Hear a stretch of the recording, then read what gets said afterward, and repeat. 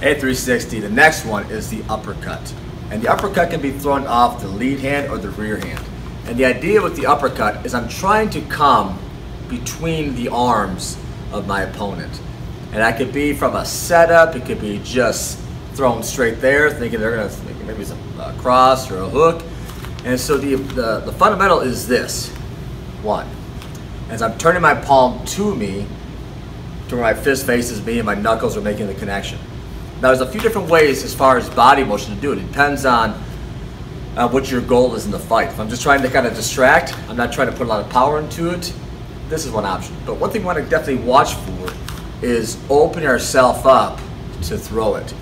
And so we don't want to scoop that arm down.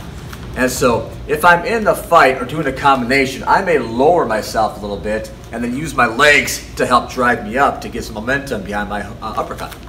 Same idea with the other side.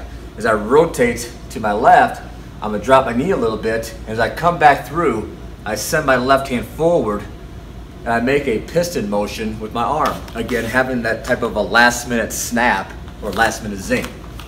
So from here, hush, hush, hush, hush, hush.